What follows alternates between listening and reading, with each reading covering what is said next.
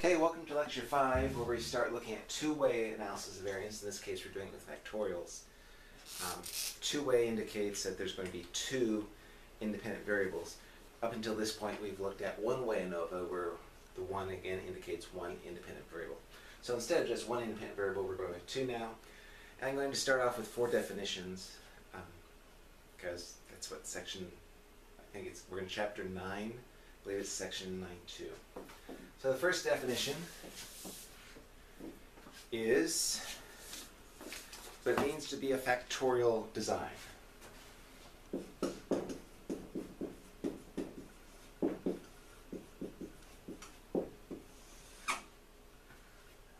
Definition is that there are responses observed for every combination of factor levels.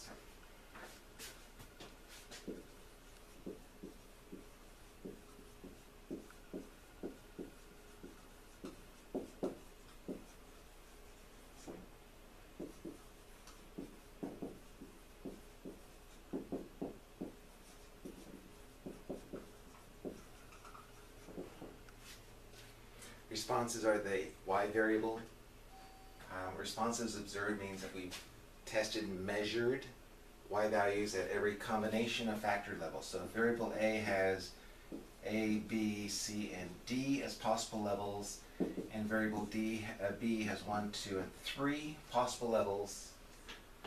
Then we're going to have to observe responses for every combination. So we need to observe a response for cell A1, where A is A and B is 1, for B1, C1, D1, A2, B2, C2, D2, then A3, B3, C3, D3.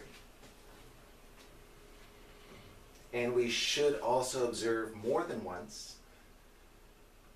We don't have to in order for it to be a factorial design, but we should observe at least twice, because that gives us a better estimator for our overall variance.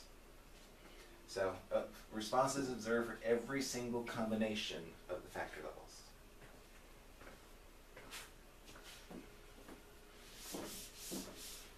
As before, let's also define balanced design.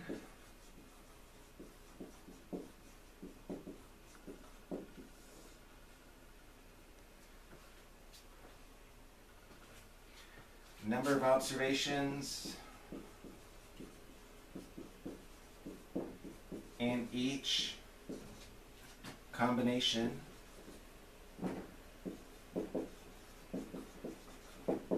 is the same.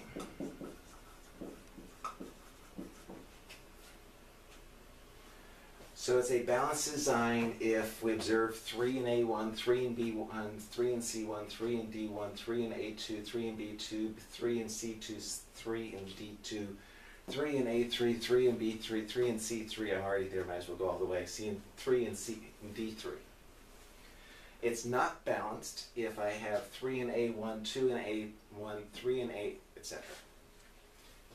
Number of observations is the same for each combination.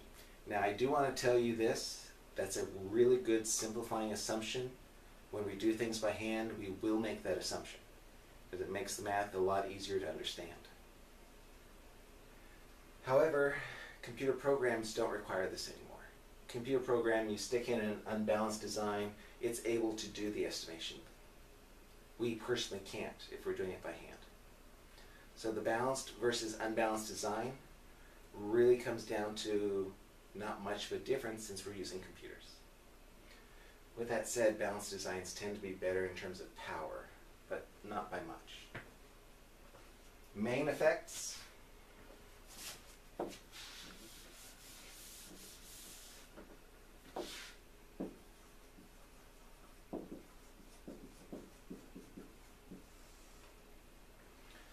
A main effect is the difference in mean responses across each factor.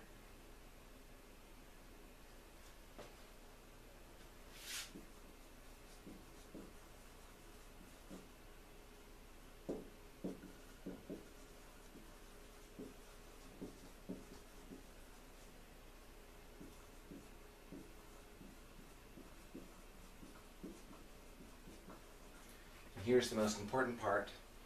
when viewed individually.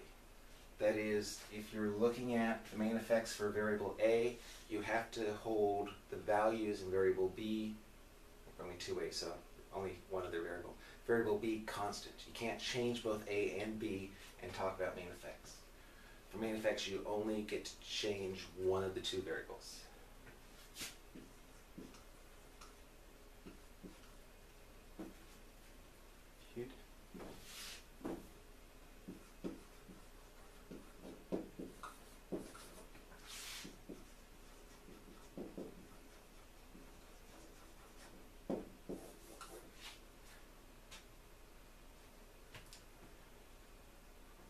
Since we're looking at two-way design, there's two independent variables, so we can talk about the main effect for variable A or the mean effect for variable C.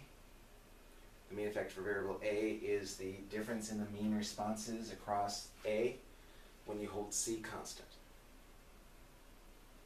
And the main effects for C is the difference in the mean responses across the levels of C when you hold A constant. Now, if both change, then you're looking at something called interaction effects.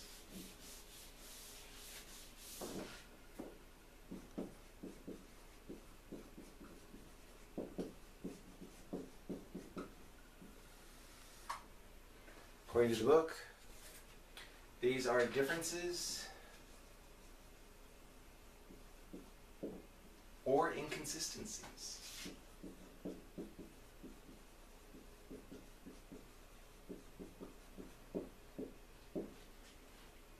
Kind of synonyms. Inconsistency means not consistent, means it changes, means it's different. Of the main effect,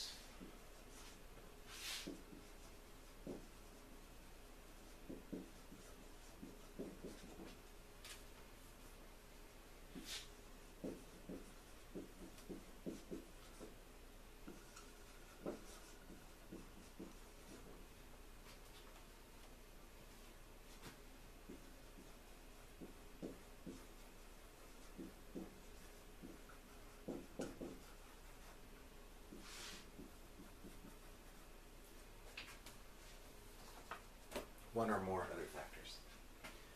So it's how much, in our example here, it's how much the effect of A changes with respect to a changing C.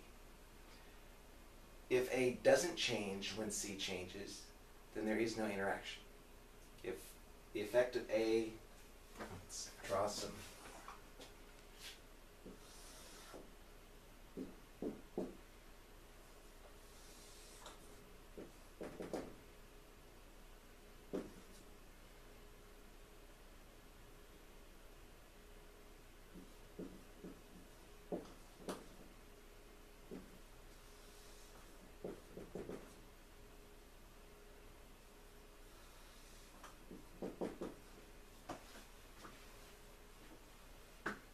here's the effect of A as A goes from 1, 2 to 3. Notice that the effect of A when C is equal to 1 is much greater as you go from 1 to 2 to 3 than if C is equal to 3 as you go from 1 to 2 to 3. There is an interaction between these two factors, between the A factor and the C factor. If these lines, segments, were parallel,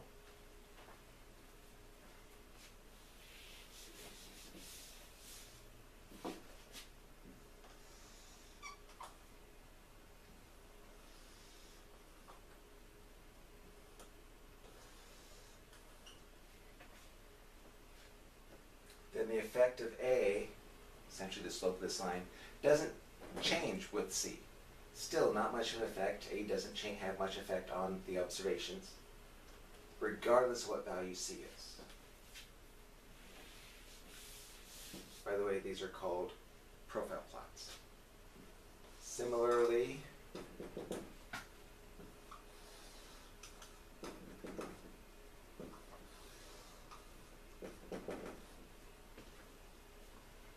this also illustrates no interaction, because the effect of A, the slope, is the same, the effect is the same regardless of the level of C. Same slope regardless of what C is. Therefore, there's no interaction. Again, here is an example of an interaction.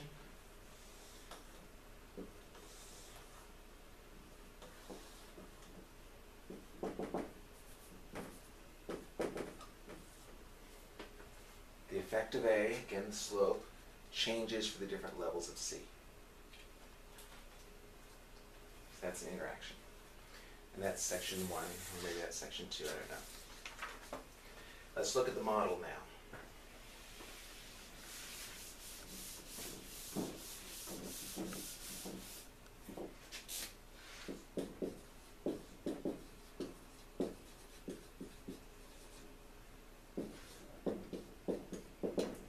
When we had just one independent variable, subscripts on the observations were I and j. Here, since we have two, it's going to be ijk.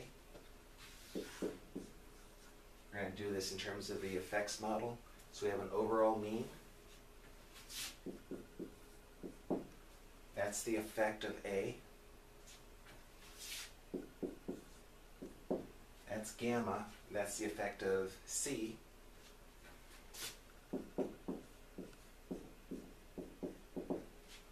That's the interaction effect. That's the effect of A that changes with C, or that's the effect of C that changes with A.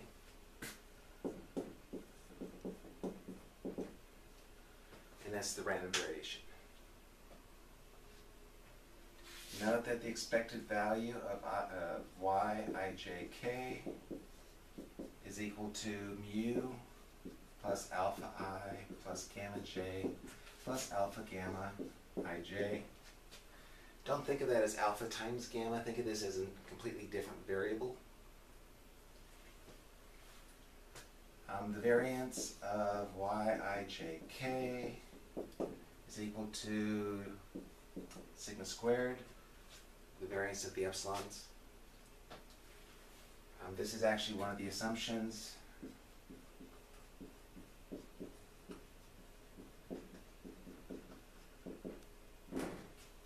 Same assumption that we had back in the one-way analysis variance. The distribution of yijk is going to be normal, because we're also making the assumption that the epsilons are normally distributed with mean 0.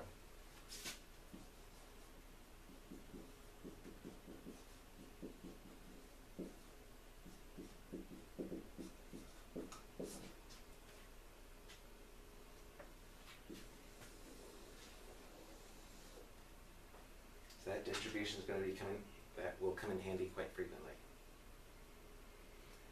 I left the picture on the right up there. If we go back to the one where there was no interaction effect, if there's no interaction, then this term is 0. If there is an interaction, that term's not 0. Again, think of alpha gamma here as being one variable. Think of that like being a beta. But we do want to use alpha gamma to emphasize that this last term is a function of both alpha and gamma. Is there anything else I need to talk about? Yes.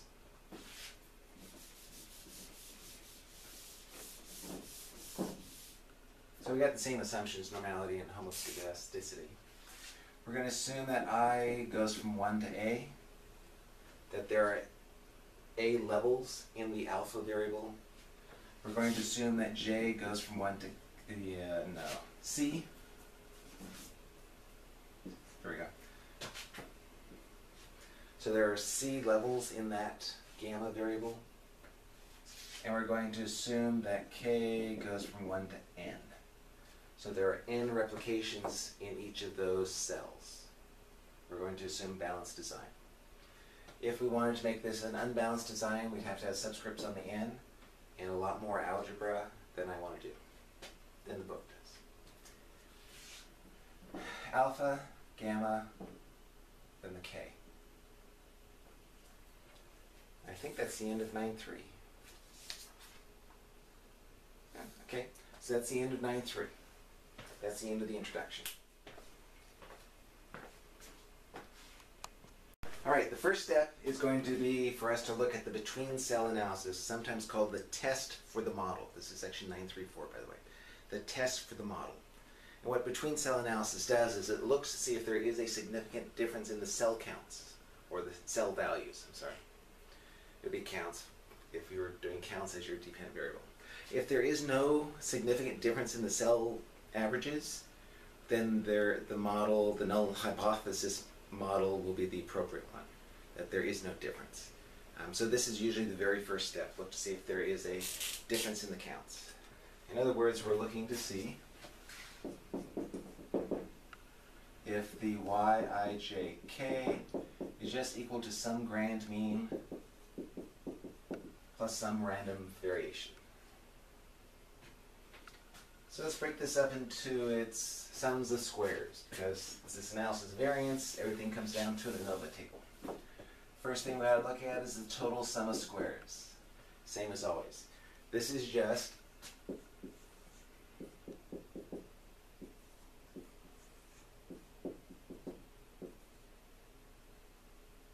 should be C.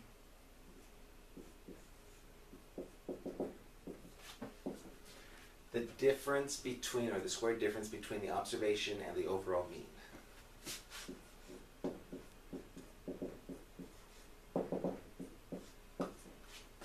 It's the same as it was back in the one-way ANOVA case.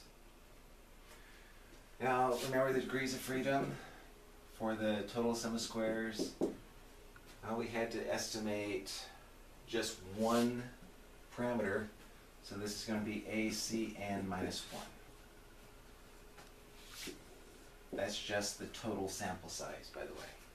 So as in the one-way case, the degrees of freedom for the total is again going to be sample size minus 1. Second one will be the sum of squares cells. And why are we doing sum of squares cells? Because this is a between cell analysis. So we need to again look at the sums.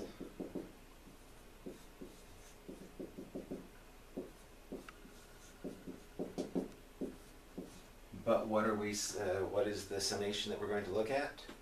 We're going to look at the average in each of the cells, measure that deviation from the overall mean.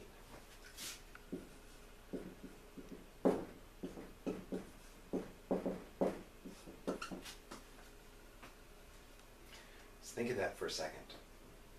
And by the way, I'm writing this out longhand because I want to emphasize that there is something going on here. This K again is the number of replications within each cell. This goes across all the levels of gamma, and this goes across all the levels of alpha. So this y bar ij dot is just the average in that cell ij. And this y bar dot dot dot is just the overall average. Degrees of freedom for cells. We can write this in a couple ways. We can do this in terms of n minus some sort of something, number, n, capital N, minus the number of parameters we have to estimate.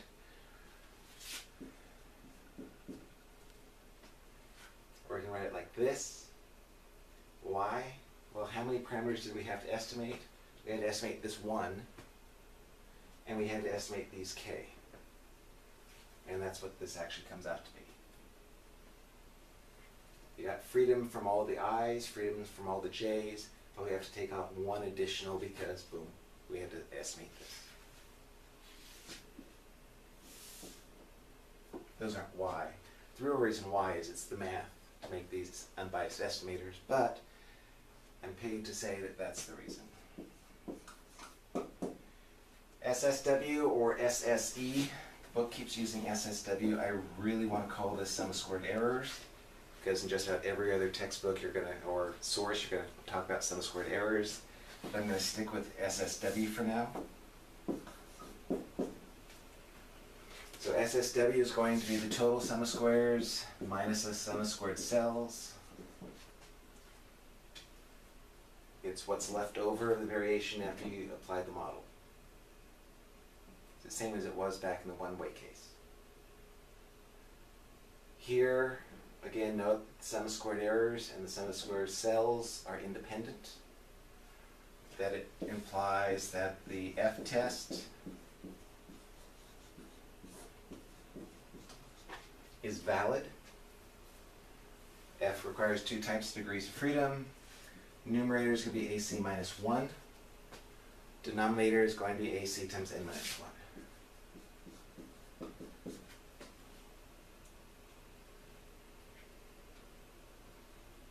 Perform this test. If your test statistic is too small, that is, you fail to reject your null hypothesis, what we're actually saying is there's not much variation inside the cells.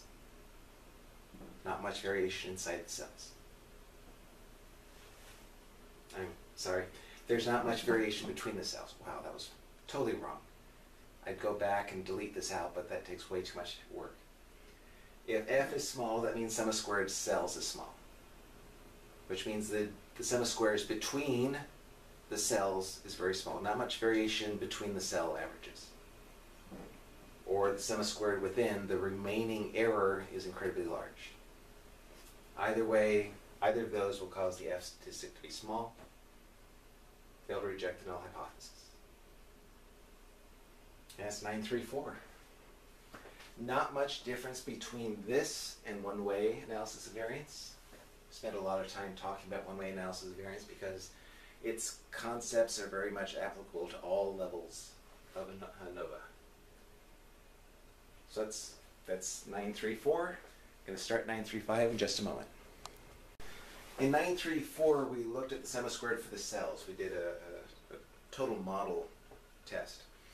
In this section, 935, we're going to do a factorial analysis, where we're going to look at the actual effect of the levels, the A variable, the C variable, and more importantly, the interaction, the AC variable. So don't forget the following. The expected value of cell ij is equal to the overall mean plus the effect of I plus the effect of j plus, can't talk and write Greek at the same time, plus that interaction effect. That's going to be the expected value of mu sub ij. Don't forget that. We got 3 null hypotheses that we can test sometimes. One is that all the alphas, i's are 0, which means variable A has no effect. The other is that all the gamma j's are 0, which means the variable C has no effect. And the third is that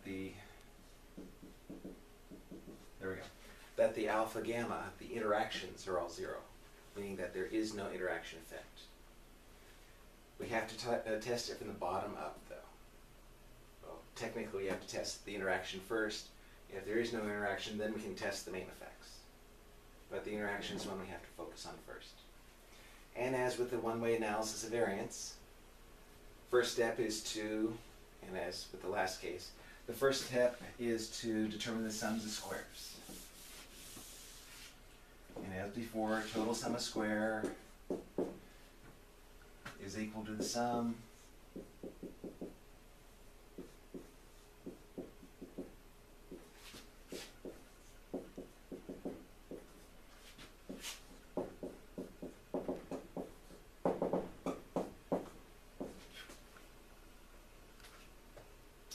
degrees of freedom.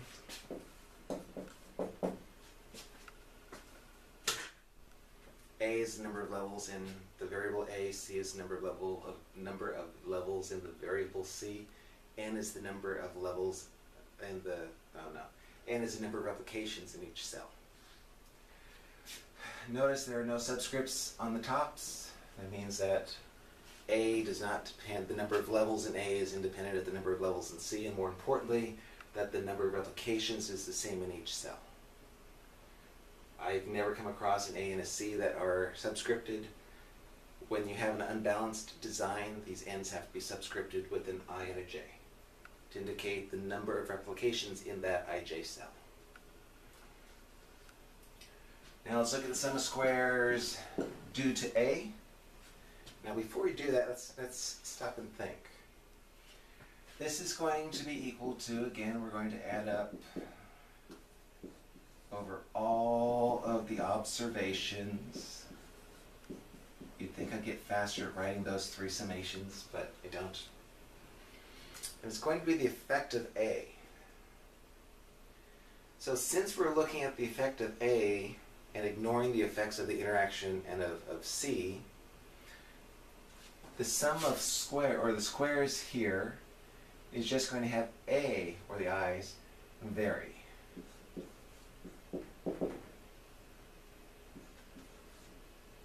I guess I got to put it bar on top of that. Again, the I is left, the J's and K's are dotted now. Because the I, the Y bar I is going to be the average for all of the alphas of I.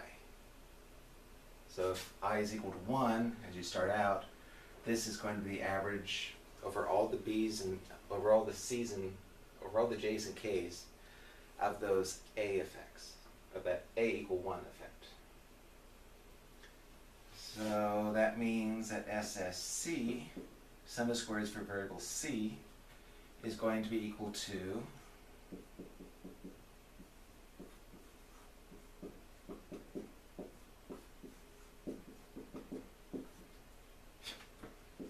since C is the second variable,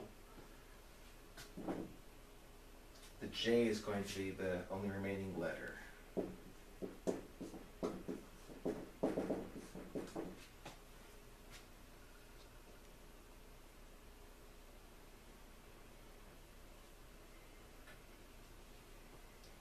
So this will be the sum of squares for variable A, the sum of squares for variable C. And this last one is going to be the sum of squares for the interaction.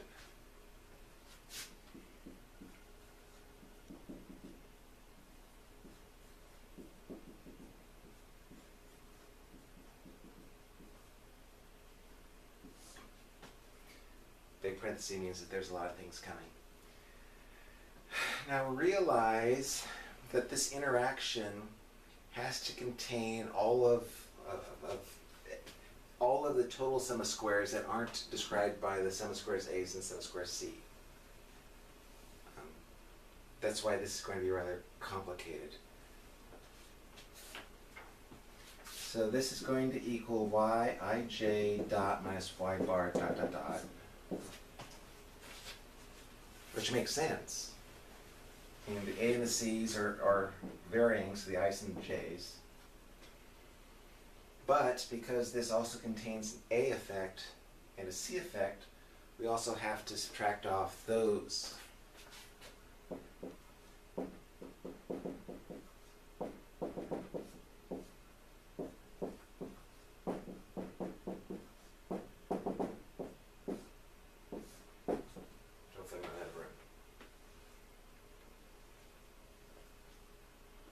And this might be the surprising part. Be aware that, again, this is the interaction. It has the interaction effect, the variable A, which I already erased. It has the variable alpha gamma. It also has the variable alpha and the variable gamma. Remember, the expected value in each cell is mu plus alpha I plus gamma j plus this alpha gamma ij. Here's the alpha gamma, but that alpha gamma also affects the alpha and the gamma. Here's the alpha gamma, but you also have to take off the effect of alpha and the effect of gamma.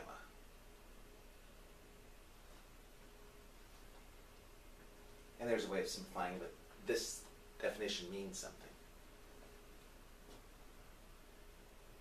Oh, degrees of freedom. A minus 1, C minus 1, and this will be A minus 1 times C minus 1. Hopefully I'm not off the edge. Why is this A minus 1? You gain A degrees of freedom, but you have to subtract off 1 because you're estimating this. You have C degrees of freedom because there's C of those J's, and you're subtracting off 1 there. And this could be written out in a similar way, but it simplifies A minus 1 times C minus 1. Because this is actually AC minus 1, A minus 1, C minus 1. And if you do that simplification, this actually comes out to be a minus 1 times c minus 1.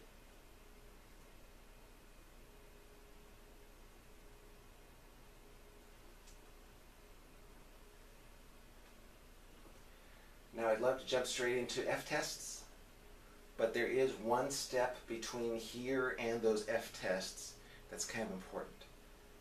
Right now you may think, okay, I can do I can test for the main effect of A just by taking the ratio of the mean squared A to the mean squared total.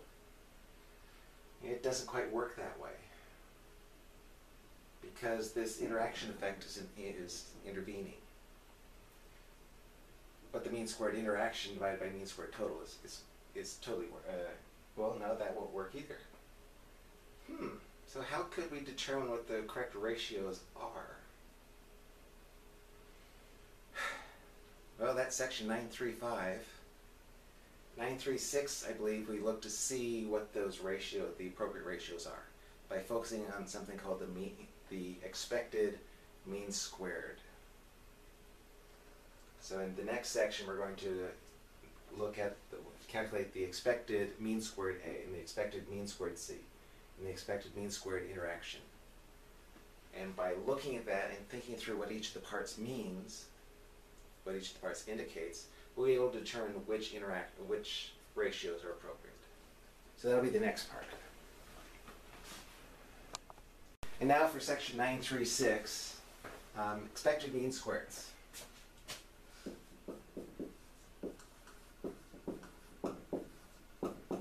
So I'm going to start out with the expected mean squared A. That's just equal to sigma squared plus the ratio of Cn over A minus 1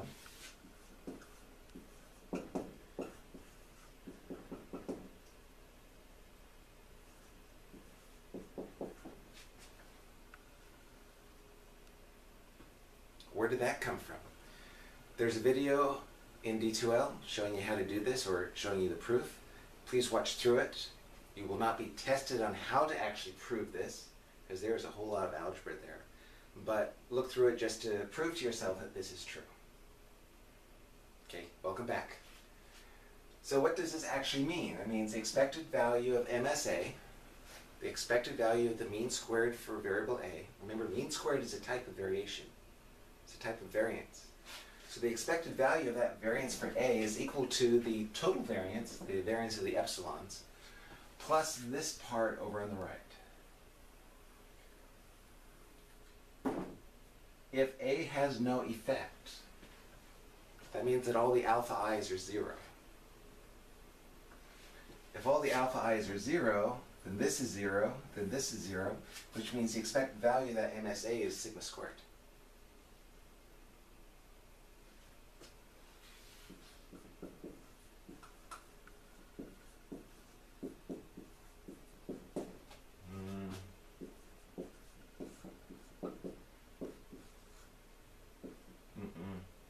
C. Wow. Expected value, the mean squared for variable C, is just, again, that's sigma squared plus AN over C minus 1 times the sum of the squared gammas. So if C has no effect, that means all the gammas are equal to 0. That means that this summation, the second part, is 0, which means the expected mean squared is sigma squared.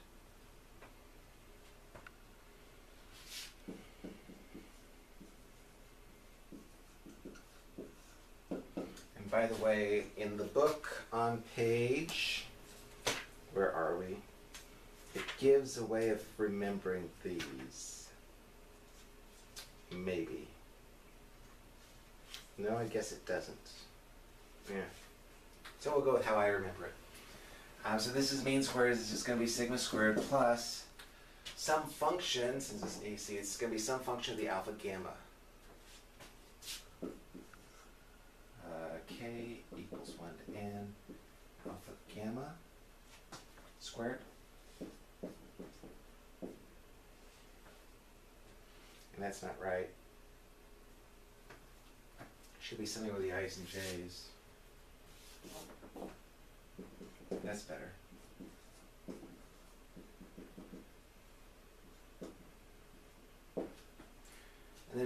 gets put in front? Well, when we were summing over the a's, we had a minus 1 in the denominator, and when we were doing over the c's, we had the c minus 1. Since we're doing it both over the a's and the c's, that goes in the denominator. What goes on top is a, c, n, divided out by whatever's in the bottom. So we were summing over the a's, a, c, n, so we dropped the a from the top. Here we were summing over the c's, a, c, n, so we dropped the c from the top. Here we're summing over the a's and the c's, so a, c, n, we're dropping the a and the c from the top. Now notice here, oh, I did it right. And again, remember this alpha gamma is just one number. It's not a product. Just emphasizing that this variable depends on both alpha and gamma. So if there is no interaction, that means this alpha gamma for every single one of those ij's is equal to 0. Which means that this is going to equal 0. Which means the expected mean squared for the interaction is going to just equal that sigma squared. And what is that sigma squared?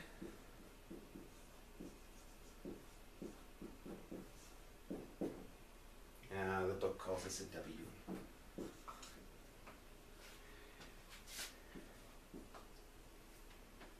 And that's it. Expected value of the mean squared error is just sigma squared. This is the variance of those epsilons. Remember?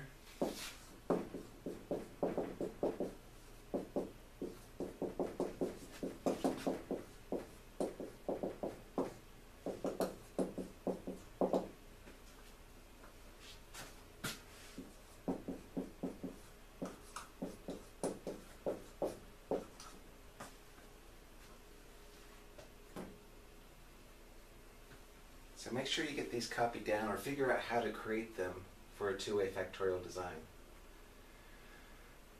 If it's not balanced, then this math is nowhere nearly as easy as this. The rules of thumb don't work because these n's are going to be all subscripted for both I and for j, which means that the numerator and denominator are going to be completely different from what, well, the numerator is going to be completely different from what we've got. But we're working with balanced designs to make the math a little bit easier, a lot easier. Okay, so why did we get into this? The reason we got into this was to determine which ratios we should use to test which effects. And the key here is mean squared error is always going to be in the denominator. Notice I made it clear on each of these cases, if these last parts are all 0, then the expected mean squares are going to just be those sigma squared. So the ratios of like MSA to MSW, its expected value is going to be 1. Sigma squared over sigma squared.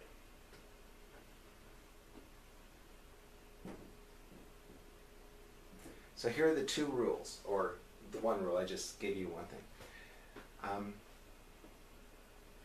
If I want to test the null hypothesis, I think I started with that.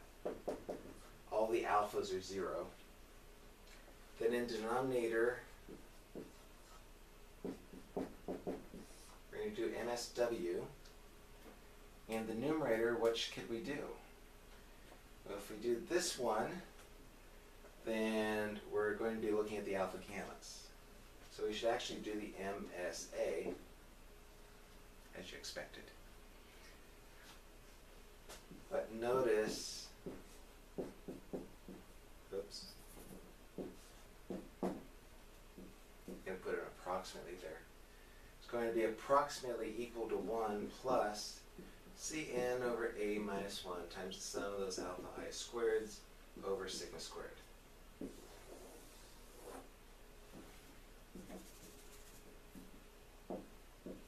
It's not equal, but it's approximately equal.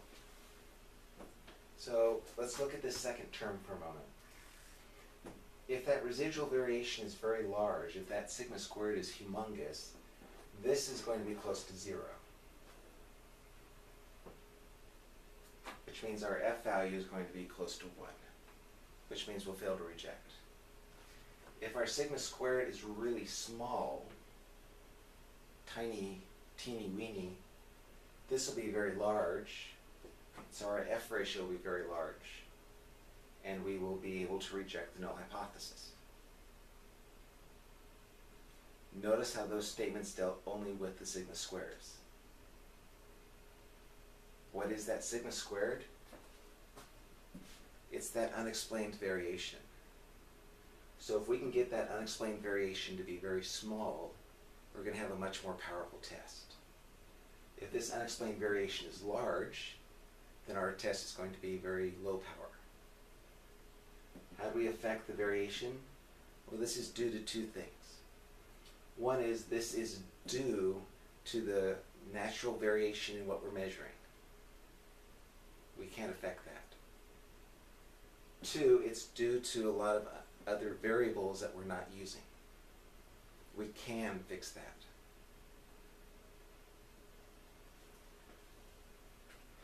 What did I just say? To better understand that, let's go back to our one-way analysis of variance.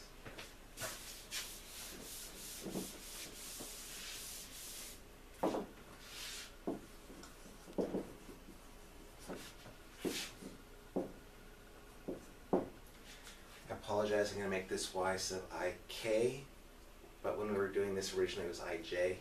I'm going to keep it k because that k, again, in this case, is going to reflect the number of replications in each of the cells, just as the k does up there.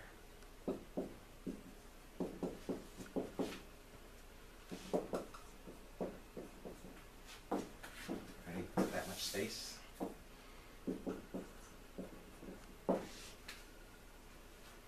That was the one-way ANOVA. We're trying to explain a dependent variable using just one categorical variable, A. Here's the two-way. I'll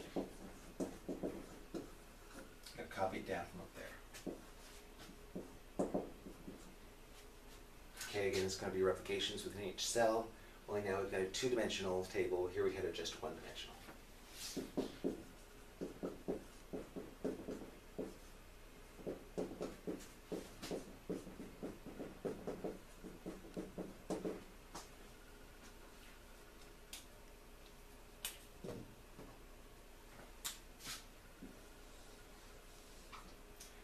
Those two reflect reality.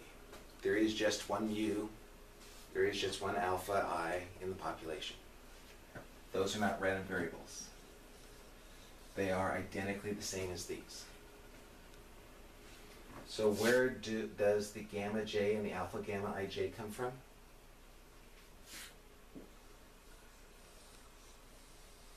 It comes from the epsilon ik's.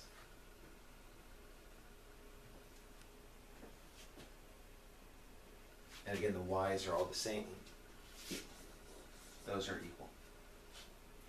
So this epsilon ik, we partitioned it into three parts. We partitioned it into an effect of variable c, an interaction effect of a and c, and then whatever's left over. This is a constant. This is a constant. This is random, just as that was random. And to be clear, what I mean by constant is that it's not a random variable.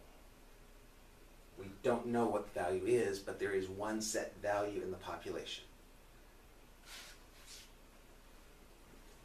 This is random, and it was broken up into these three parts, two of which are not random.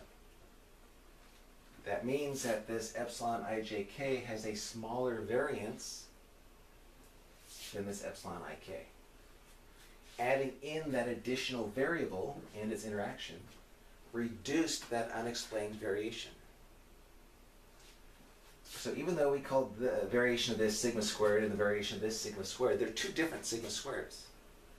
This upper sigma squared includes this. So this second sigma squared is actually smaller, which gives us a more powerful test.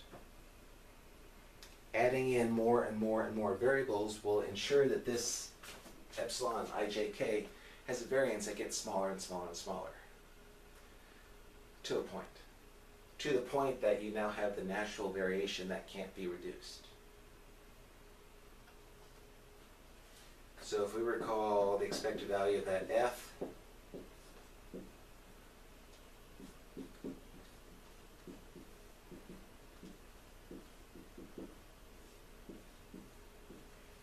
how can we make this sigma squared small? And we do want to make this sigma squared small. This sigma squared is the residual variation. So all we have to do is make this variation small by making sure that we use the correct variables. That's a sigma. And that's it. That's section 936. I believe section 937 talks about balanced design or unbalanced data. There we go. 937 talks about unbalanced data. Computer can handle that. We could, if we wanted to spend the extra 10, 14 hours trying to figure it out, we could do it ourselves. On the board, we're going to, and on the test, we're going to be using balanced data because it makes the calculations a lot easier. Computer, however, can handle that unbalanced data. So that's it. Where do you go from here? Well, if you're an R person, you go to the R lecture. If you're a SAS person, you go to the SAS lecture. And that's it. This was Factorial Design, two-way analysis of variance. Hope you enjoyed it.